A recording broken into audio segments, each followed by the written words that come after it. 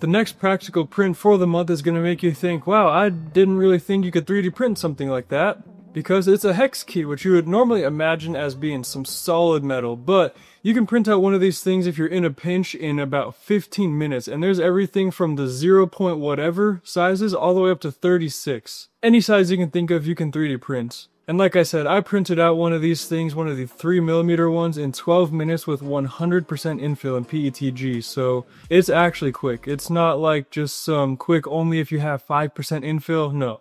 100% infill, we're talking solid plastic, under 15 minutes. I'm sure that this is obvious, but I do have to say it, and so does the creator in the description. This is not for high torque situations. You're not going to be putting in coilovers with these things.